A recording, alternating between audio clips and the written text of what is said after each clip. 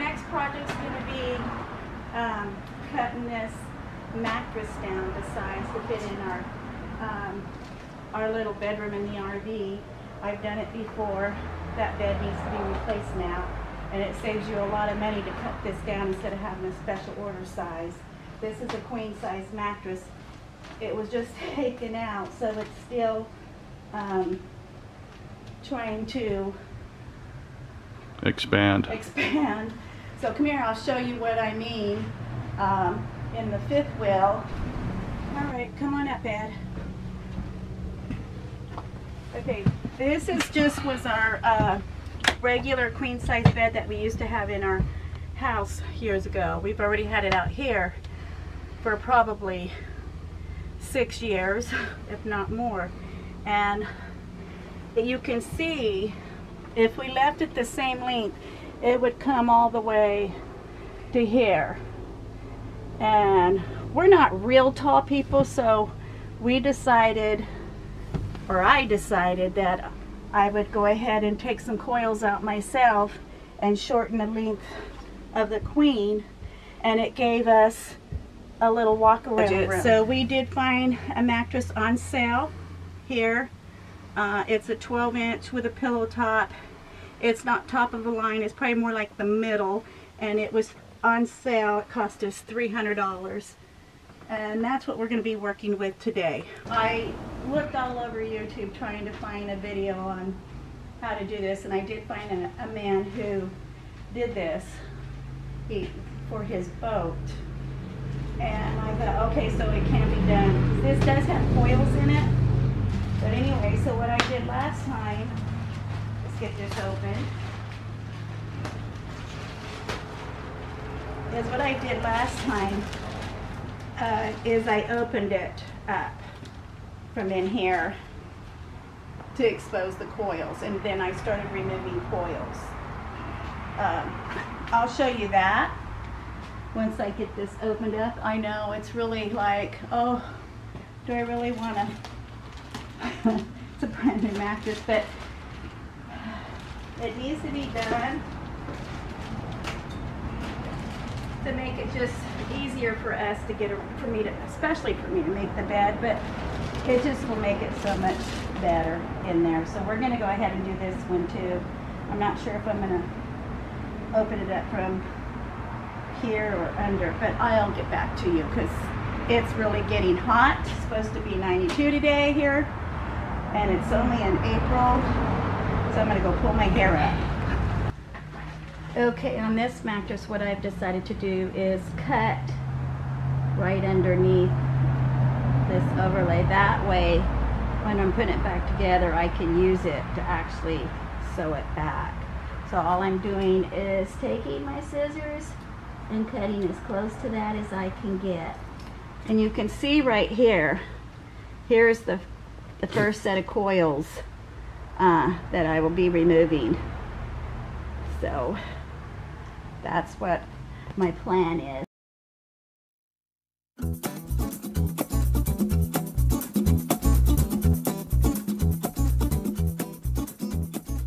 Okay, now our other mattress wasn't like that, so each mattress is going to be a little different. This one, this foam is glued down in here, so I've just been working with my hand to get it loose, so I can get, I think we'll probably take 2 rows of coils out. I'll have to measure, make sure, probably won't go more than 2, but that's all I'm doing here is breaking the glue loose so I can get to these coils. And these right here that's in my way is some fascia boards that we're going to be replacing on our house. I'm just going to work around those too.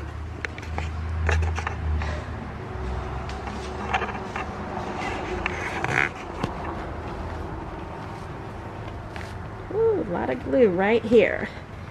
But like I said, each mattress will probably be a little different. This is, I think it's called a Chime. It's made by Ashley Furniture. And they have different sizes. This is a 12-inch. They have a 10-inch, you know, you can go up to 14-inch. But anyway, that looks good, like I can get to them.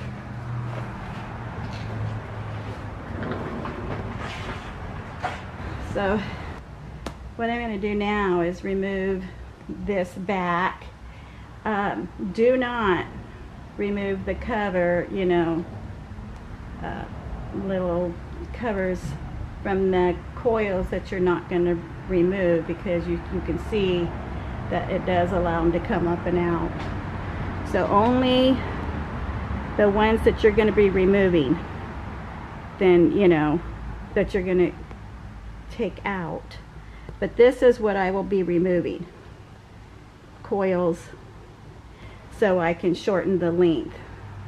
And I will be getting back to you to show you once we get a coil more, get some of this off.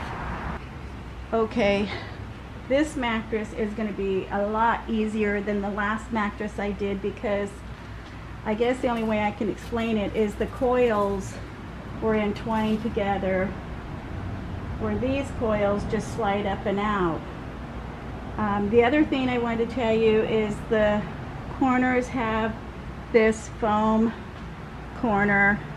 Well, this mattress did, with these little hooks. You want to not tear this up too much, because you're going to reuse this to put it on, you know, to make the corner again. So I spread these little hooks open and then pull them out, trying not to tear the foam up. But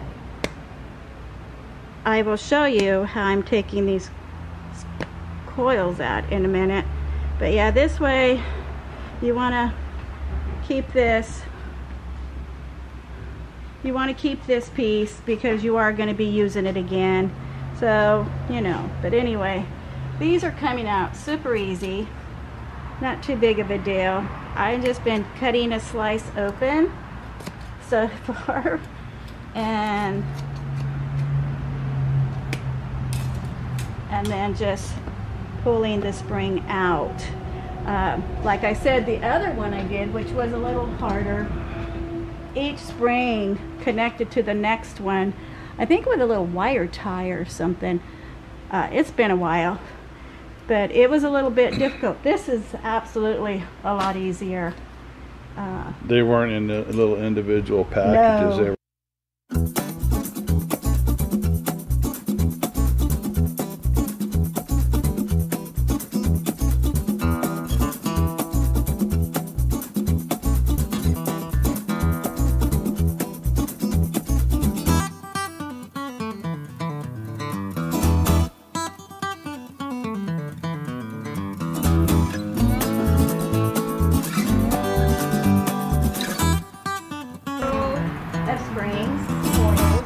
Is taken out, and pretty much you're going to do the same thing. We're going to take out 2 rows of coils.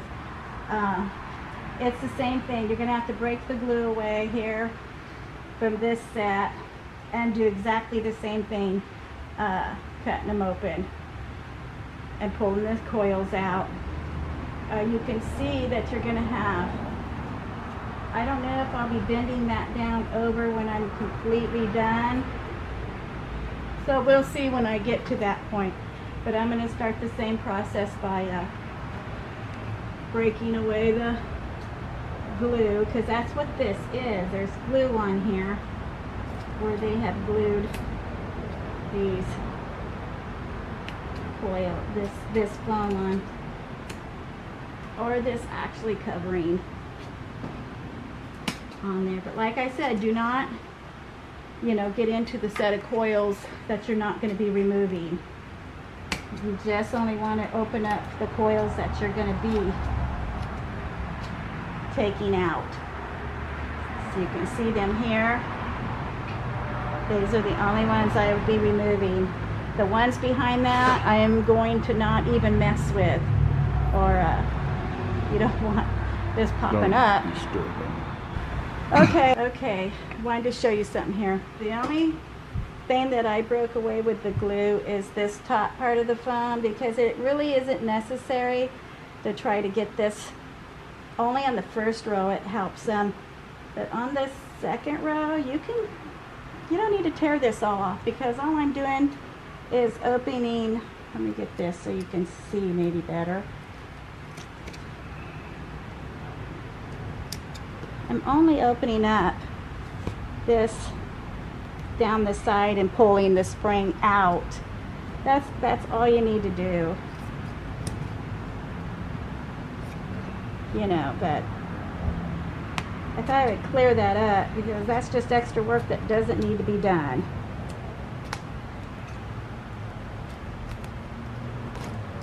So you just expose the spring and pull it out. This right here, putting these on helps because this kept getting in the way. So this, if you put a couple clamps on the top padding to hold it back, it's a lot of help. Okay, I have 2 rows of coils taken out, which left all of this. The second set of coils that I took out is back here. And to remove some of this, what you have to do on this mattress, this is just glued, and I figured all I'm gonna do is pull. You can see, I don't know, I'm hoping you can see, pull it kind of loose. And then what I'm doing is taking my scissors and cutting this down this way. And if you can see, I'm not worried about taking this second roll of fabric where the coils were off. I do not want to disturb this next set of coils, so I thought this would be the safest way of doing it. And then I just go in there after I have this cut where I want it. I just go in there and then I cut it, you know, off, leaving the, you know, this gray padding on there, because I think what I'll do is end up pulling that up and rolling this foam down over it when I go to put it all back together. But that, I wanted to show you that. Just don't disturb that next set of coils. Alrighty, I think what I've decided to do, you can tell I need a new glue gun, a bigger glue gun.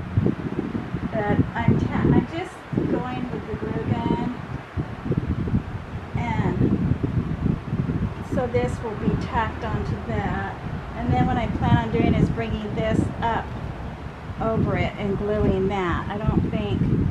I think the glue gun will be fine, because eventually this is gonna all come back down and this up, and I'm gonna sew it. So basically I'm doing this to keep this kind of all in place so I can work better with this.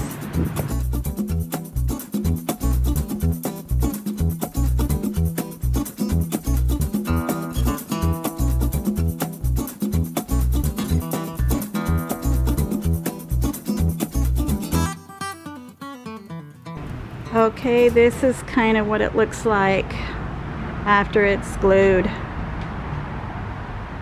So we're ready to go on to the next step. All right, I'm gonna go ahead and cut this memory foam off. You know, I thought about folding it down and then just bringing this down, but it adds too much bulk, makes the mattress a little longer. This is more memory foam padding on top, which I'll leave, but I will cut this off, removing it, and then I will be, you know, like bringing this down.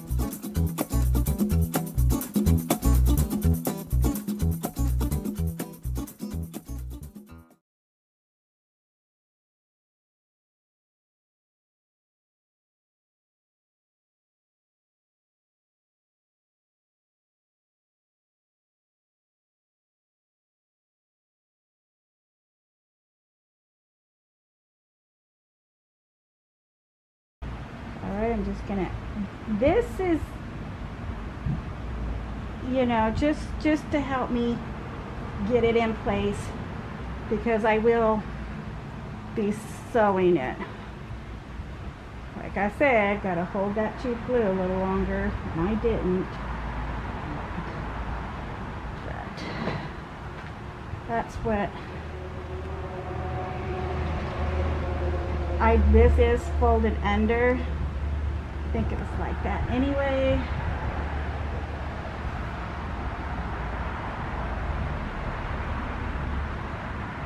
Now obviously this isn't gonna look, you know, factory. like factory when we're done, but hey, it's not really gonna be seen.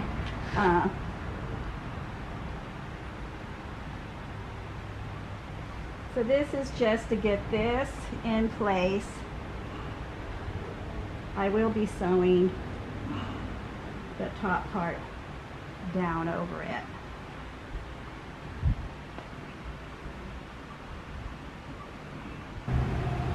Okay, when you get to the corner, all I'm going to do is just tuck that in as best I can, because obviously you're going to have a lot of bulk because you removed all those coils, and I'm just going to put some hot glue in there for now.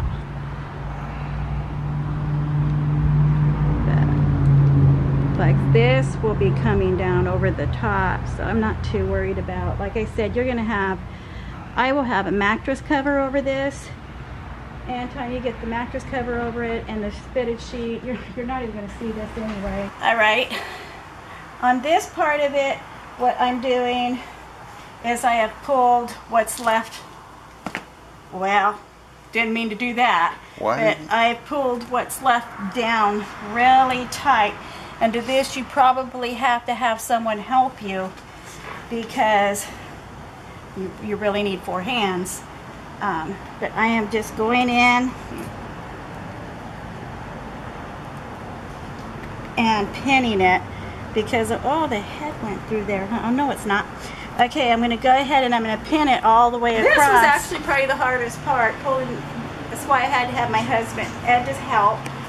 Anyway, all I did is pulled everything that was left down and pinned it all the way across, just pulling it down. And I know that I had mentioned to save these, which were on these foam, memory foam. Anyway, they were on the corners from when we first opened it up, and I took them off.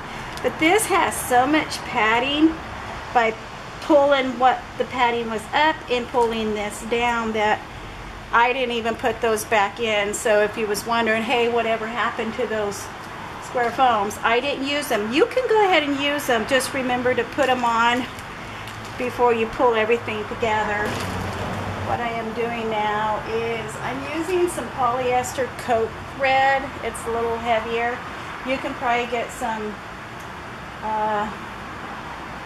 upholstery thread, but this is what I used last time, and it's still good, and we've had it in our trailer 6 or 7 years, the mattress. But I am using these. Actually, this is not an ideal needle, but I can't find my curved upholstery needle, so, and I don't really want to run to the store, but we'll see how this goes. So I'm using this and pushing it in with the pliers, because, you know, it is a pretty heavy duty needle. But I'm just, oh, getting caught on everything.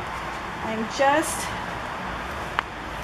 stitching, you know, this part, catching the underneath part as I go and working it in there. This is why I'm using the pliers, because this needle has got such a, I don't know if you can see it, it's got a really thick head on it, and you need that. There's a, like a hook, a bent half round needle that would probably be ideal for this. I think that's what I used last time. But you just go in. If this keeps being such a problem, I might go get, oh, I think I'm running into the pin, a new one to work with. But I'm going to continue to do this all the way down to the end.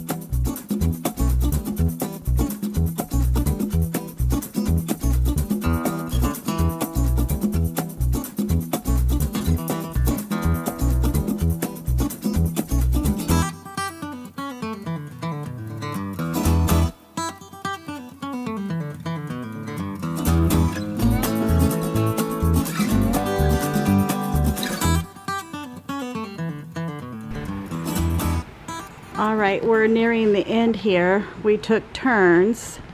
So Ed is working on it now. Make sure you double your thread too.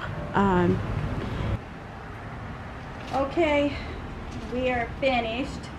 This is what it looks like when it's completely done. It was 79 inches long. And we took it down to 74.5, I believe. Now it is still expanding. It takes, it's brand new. It takes a couple of days for it to completely expand.